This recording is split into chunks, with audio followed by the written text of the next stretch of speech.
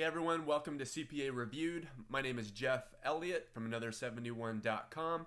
I am a licensed CPA, and today's topic is a little bit controversial, and it involves the AICPA's decision to propose an amendment to allow people who are not licensed CPAs to vote on the future of the accounting profession, just like regular AICPA members.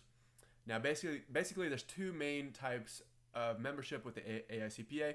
There's the regular membership, which I am a part of, where you have to be a licensed CPA in your state, and you have to get 120 hours of CPE, continuing education, over 3 years in order to be able to have the perks of being a regular member, which include being able to vote on certain things, being able to steer which direction the advocacy group for the AICPA, like which way you want them to go on topics, things like that. And you also get certain things like CPE discounts and various types of insurance and all of that.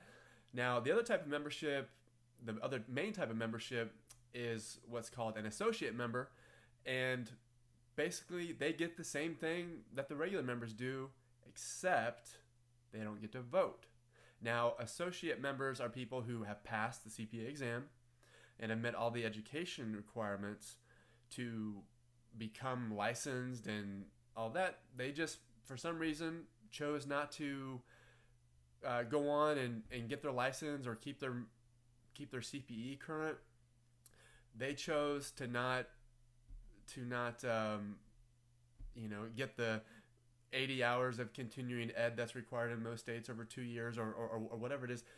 There's a lot of hoops that you have to go through to keep your license current, and I know all about that. And these people just chose not to do that, and that's great. I totally understand where people are coming from. If they don't work in public accounting and anymore, or maybe they never did, they work in industry and they just want to be an accountant, have the CPA credential on their resume, and not hold themselves out as a CPA, not do the boring CPE, boring and expensive CPE, and they just want to serve the profession in their own little way and not make any waves and just go about their day. And that's great. I totally understand that. But however, they should not have the same voting rights in the profession as those of us who do jump through all those hoops and keep our license current, and whose livelihoods depend on our CPA license. They shouldn't be able to vote. And what the AICPA proposed is that they should be able to vote, and they laid out the reasons why.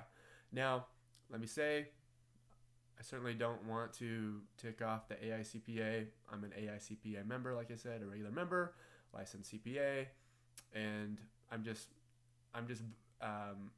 airing my opinion about the topic, and it's an opinion that's shared by a lot of licensed CPAs. And we'll see how this shakes out, because this video is coming a little bit late because the ballots have been cast. They're being tallied right now, and we'll see in the next couple days or weeks how it turned out. My predictions is that it fails overwhelmingly, that the regular AICPA membership said no. So let's look at a few things.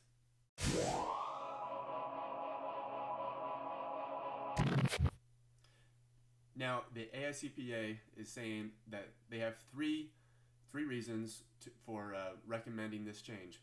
Let's look at the first one, and I'm going to read it here. The first one is parity. The change would reconcile requirements for voting membership with the profession's current diversity and membership composition, addressing market expectations and recognizing the various ways that individuals enter or participate in the accounting profession.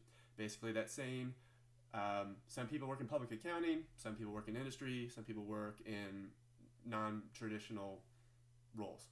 So we want to create a level playing field. Now, my answer to that is it's already even. People who work in governmental accounting can certainly keep their license current and keep the CPE up. There's the only thing that's keeping the playing field from being level and from maintaining parity is just the people themselves. They just need to go do it, and they'll be on par with everyone else who are regular AICPA members.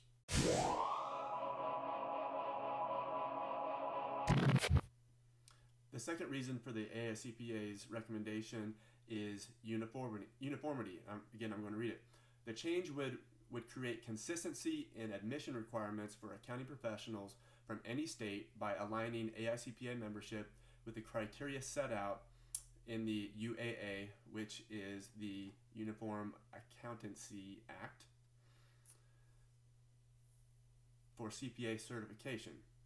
And they hold that professionals who fulfill the UAA standards for certification are recognized as committed to the foundation of the CPA profession and its hallmark of values of integrity, competence, and objectivity. Now, most of that I agree with.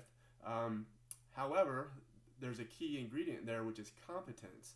Now, I certainly wouldn't question anyone's competence, but isn't the whole point of CPE competence? And if you're going to hold yourself out as a CPA, you need the CPE in theory to be competent in order to defend the public interest.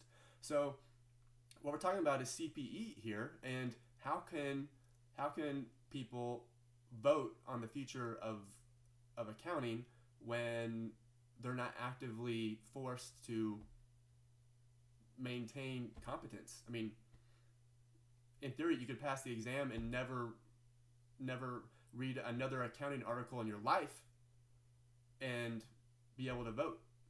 So